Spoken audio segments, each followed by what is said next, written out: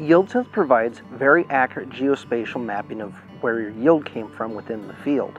In order to maintain that performance, there's a handful of things you want to inspect on the combine before each season. At the bottom of the elevator, you want to inspect the divider plate to ensure that it's intact. If it begins to come loose, there's a chance it's going to shred your paddles. You want to also check both the upper and lower elevator chain sprockets to ensure that those do not have excessive wear, as excessive wear will cause unnecessary vibration and degrade the accuracy of your yield results. Next, you'll want to go in and release the tensioner pulley so that you can be able to rotate the elevator chain freely.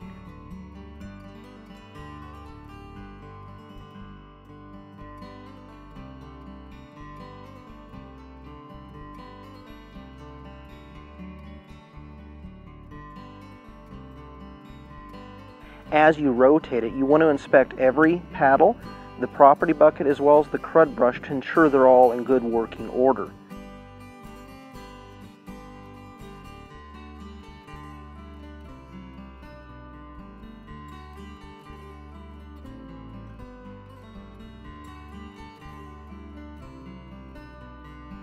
On the crud brush, when it wears down to an 1/8 inch of material left, that'll be the point to go ahead and replace it.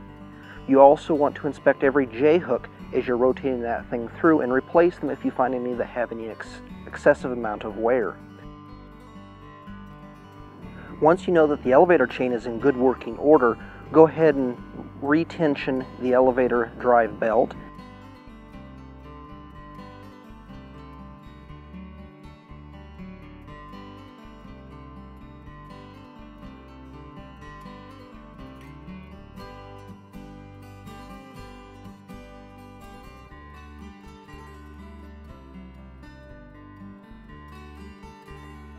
And go and inspect the amount of slop you have on the chain at the lower sprocket.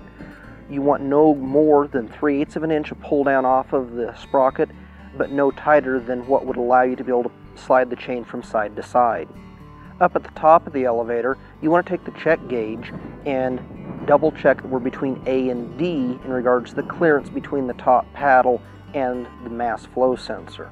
By double checking these key components of YieldSense, you'll be able to ensure you have maximum productivity in the field and minimize breakdowns. If you have any further questions, feel free to drop us a line, 208-250-3455. Until next time, make it a blessed day.